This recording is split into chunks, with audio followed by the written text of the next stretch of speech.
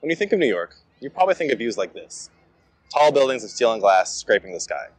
But New York City is also home to more than 600 species of wildlife. And in this episode, we're going to meet some of its most colorful. This is Wild New York. My name is Ben, and I'm an amateur naturalist and animal lover. I'm developing a real talent for this. White-tailed deer. Join me and my friend Christian as we embark on a very special episode to learn a little bit more about the wildlife that shares our home. If you've ever spent time in Central Park, you've probably noticed folks with binoculars or large camera lenses staring up into the trees. They're not looking for celebrities, they're bird watching. And this time of year, they're enjoying something really special, the fall migration. Migration is a part of many animals' lives, including humans. It's genuinely defined as a movement from one region to another due to the changing of the seasons, but there are other pressures, like extreme weather or food shortages, that can induce migration as well. More than 4,000 bird species migrate at different times around the globe, and in North America, you can spot around 350 different kinds of migrating birds. Tons of species migrate, from large and impressive bald eagles all the way down to the tiny hummingbird. Birds have been tracked covering as many as 16,000 miles in a single migration. While distances and motivations may vary, nearly all birds that engage in migration exhibit biannual patterns. Bird migration is heaviest around the big seasonal changes, spring and fall. In the spring, birds are heading north to breeding grounds, often traveling as individuals and sporting their brightest breeding plumage. In the fall, they take their time, returning south to warmer climes to wait out the harsher winter. During fall migration, there's no race to stake out territory or find a mate, which means species will often travel together in groups and linger when they can add some weight for the journey. So we know why the birds are moving through.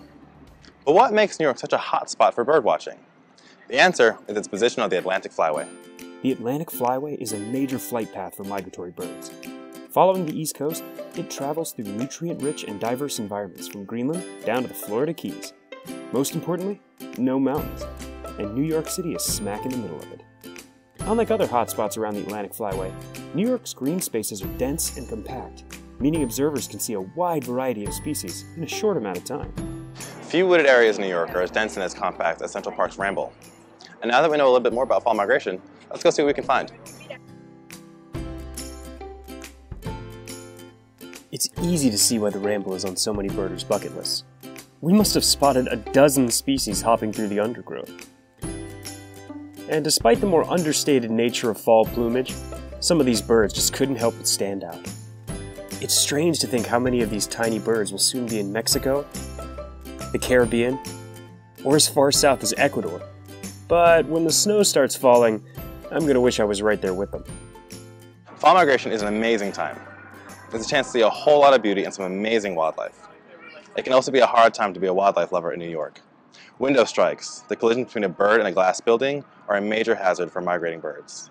An early morning walk around one of our skyscrapers will leave you with a grisly reminder of some of the drawbacks of modernity. Every year, buildings get taller and shinier.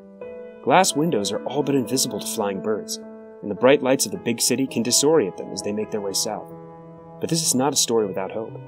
Pilot programs like Lights Out in Philadelphia are looking for ways to mitigate harm to migrating birds, and our technology to develop bird-safe glass while still being stylish and unobtrusive continues to develop. But the birds need your help too. Advocating for these kinds of changes is more crucial now than ever. Fall migration is an incredible time of year, and if you've ever wanted to get into bird watching, it's a perfect time to start. Grab some binoculars, a camera, and some comfy shoes, and head to your nearest local park to see what you can find. Always remember, never feed wildlife, maintain a safe, respectful distance from whatever you're observing, and always dispose of your trash properly. If you follow these steps, you'll be making sure that the birds have a good migration, and you'll be helping to keep the Big Apple a wild New York.